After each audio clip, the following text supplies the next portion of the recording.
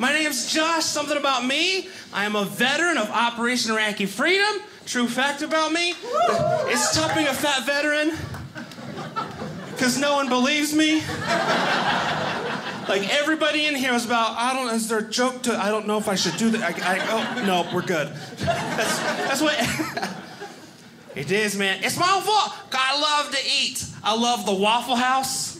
You don't have those around here. People are like, what's a Waffle House? And I have to tell you, it's kind of like a bathroom you eat pancakes in.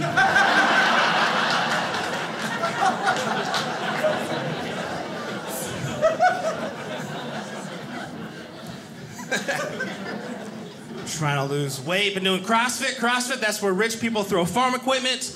It's a lot of fun. I know it's time to start losing weight because like it sneaks up on you, right? Hit 30, my body gave out on me. All right, for instance, like I don't feel fat, right? Until I'm laying down sideways. Some of y'all know what I'm talking about. Gravity takes over. I'm just saying, I look like a melting marshmallow is what I'm saying. That's what I'm... But it works out, because when I'm hitting on girls, I'm like, hey, you want some more? Yeah. And they don't, so I have to... It's a lot of fun. I knew I had to start losing weight. I was at a coffee shop. There's these two little old Asian ladies in front of me, and I was goofing off, making them laugh, right? And the oldest one, she did the sweetest thing that's ever happened to me. She was like 2'3". She reached up, she pinched my face, and she goes, "You have such a handsome face." I was like, oh my goodness. Thank you so much. But then she poked me. She said, but the rest of you needs to run.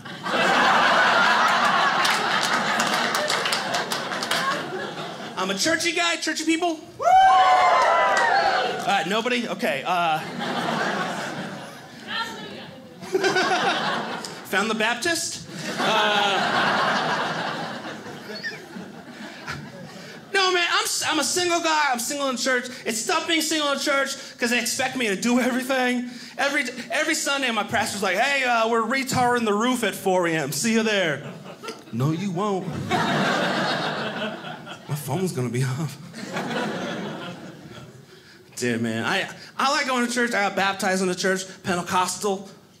Hallelujah.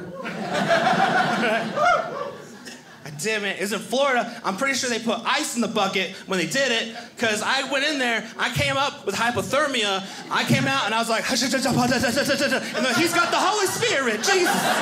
Jesus. Oh.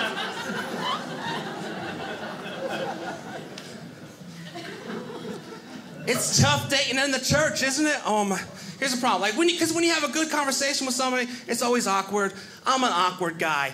No, like just normal people conversations, group conversations, awkward. Like I was doing a church show in Tulsa, Oklahoma, right? And as I was leaving the stage, I said this. Said, all right, y'all, see you in heaven. Doesn't that sound like the nicest way of murdering everyone?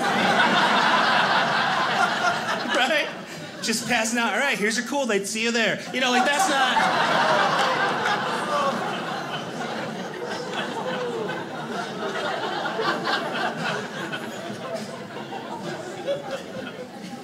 So I'm at church. I'm having a great conversation with this lady, right? We connected. We were talking about stuff. We had a lot of stuff in common. She starts talking about hobbies. She goes, what do you do? I said, well, I'm a stand-up comic. Sometimes people laugh. And I said, well, what do you do in your spare time? And she said she likes to square dance.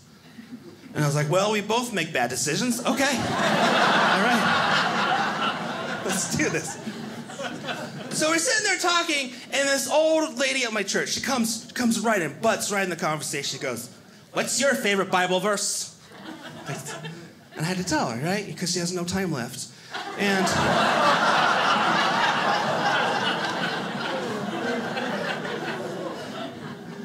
told her mine is Psalm 82, verses 3 and 4, right? Which is defend the weak and the fatherless, uphold the rights of the poor and destitute, rescue the weak and the needy, deliver them from the hands of the wicked. Which, right, even if you're not Christian, get kids out of slavery, stand for the oppressed, we can all get behind that, right? Right? she's walking away. And I was like, ma'am, what's your favorite Bible verse? She looks back and she goes, Psalm 137, verse 9. If you're not familiar, I looked it up. Psalm 137, verse 9 says, blessed is he who takes your children and bashes them against the rock.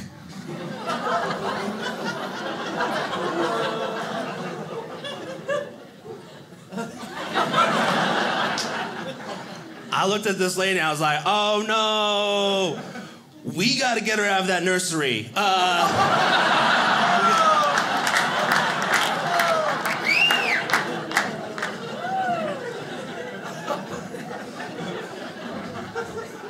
Some of you guys don't like that. That's fine. That's all right.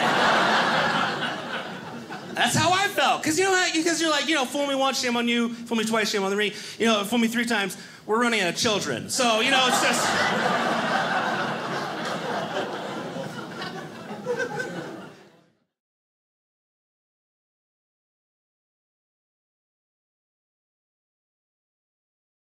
Hey, did you know Dry Bar Comedy has their own app? Download it now and watch my whole special.